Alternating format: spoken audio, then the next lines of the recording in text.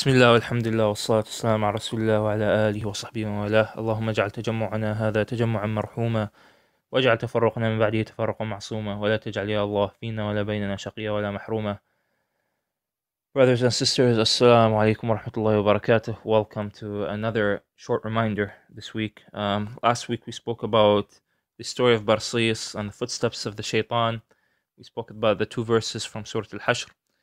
And we spoke about how the shaitan slowly drags you into deviance and disbelief in Allah subhanahu wa ta'ala. Inshallah, this week I want to speak to you about a statement from Sheikh Ali Tantawi rahimahullah. And he was a recent scholar who passed away not too long ago. And subhanAllah, he had a statement that has always resonated with me. He said, I looked in the Quran and I found many verses where Allah subhanahu wa ta'ala says, Inna Allah yuhibbul muttaqeen. That Allah subhanahu wa ta'ala loves the pious. And he said, and when I looked deep in myself, I found that I'm not amongst the pious. He said, I looked again in the Quran. He said, I found that Allah subhanahu wa ta'ala says, Inna Allah yuhibbul sabirin. That Allah subhanahu wa ta'ala loves the ones who are patient. And when I looked within myself, I found that I am not amongst the patient. He said, I looked more, and I found that Allah subhanahu wa ta'ala says, Inna Allah yuhibbul muhsineen. That Allah subhanahu wa ta'ala loves those who do good, do a lot of good. And when I looked deep into myself, I found that I was not amongst them.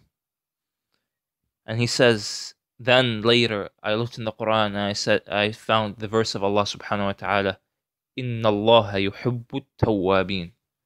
That Allah subhanahu wa ta'ala loves those who repent. And I looked at myself and I found that I am a person who commits sins and is repenting. And this is a topic for today, inshallah. Repentance to Allah subhanahu wa ta'ala. See, repentance is actually, we are ordered to repent to Allah subhanahu wa ta'ala. Allah subhanahu wa ta'ala says, بعد أعوذ بالله من الشيطان الرجيم يا أيها الذين آمنوا توبوا إلى الله توبة نصوحا. O you who believe, repent to Allah subhanahu wa ta'ala in sincere repentance. And subhanallah, repentance has so many benefits. But before you can say that you have repented, there are conditions. One of the first conditions that you need to keep into your mind when you want to repent to Allah subhanahu wa ta'ala is that you must feel regret. You cannot commit a sin and then you say, oh, astaghfirullah, and deep inside you don't feel that regret.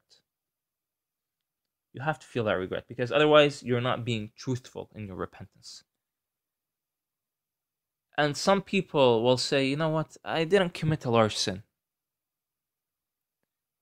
And there is a famous statement that says, لا تنظر إلى صغر ذنبك ولكن انظر إلى عظمة من عصيت. Says, do not look at how small your sin is, but look at the greatness of he who you disobeyed. So look at the greatness of Allah subhanahu wa ta'ala and the fact that you disobeyed him, not how small your sin is. So you must have sincere regret to what you had done. Another thing is, you must stop that sin. It's another condition. You know, some people, they have sincere regret about smoking, for example, but they continue to smoke. So you have to stop that action. And the third condition is that you must have sincere intention not to get back to it again. Now, in the case that you do get back to it, what do? Will you just give up? You see, this is what the shaitan will want you to do right away. Remember, we spoke about the footsteps of the shaitan? He will come to you and he'll tell you, you know what?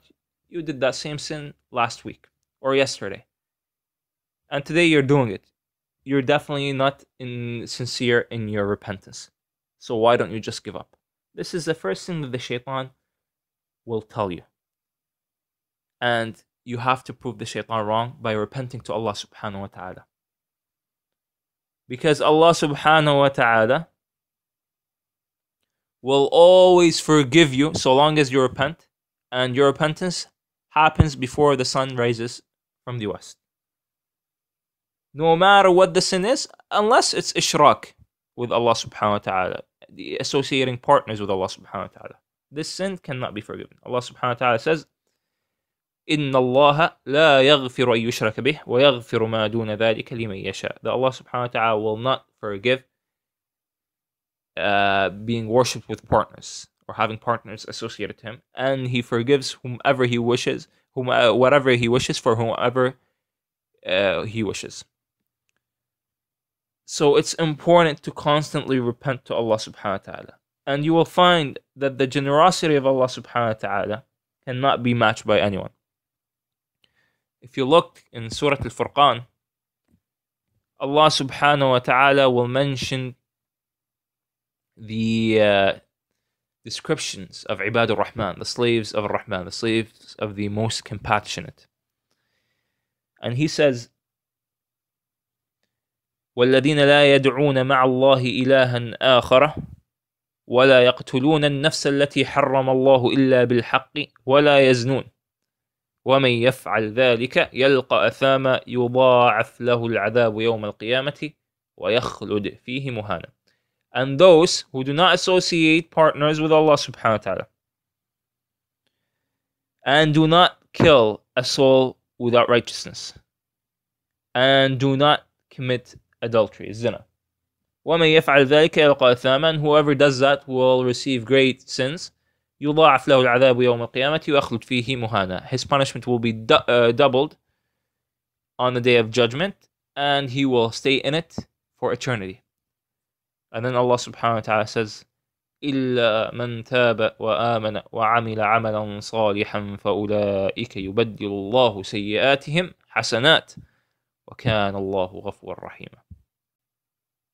Other than those who repent to Allah subhanahu wa ta'ala and believe in Allah subhanahu wa ta'ala and do good deeds, then for those Allah subhanahu wa ta'ala will replace their sins with good deeds.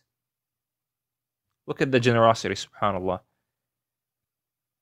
You will never find this kind of generosity anywhere else. Allah subhanahu wa ta'ala promises you that if you repent sincerely and you believe in Allah subhanahu wa ta'ala and you do good deeds, that Allah subhanahu wa ta'ala will replace your sins with good deeds.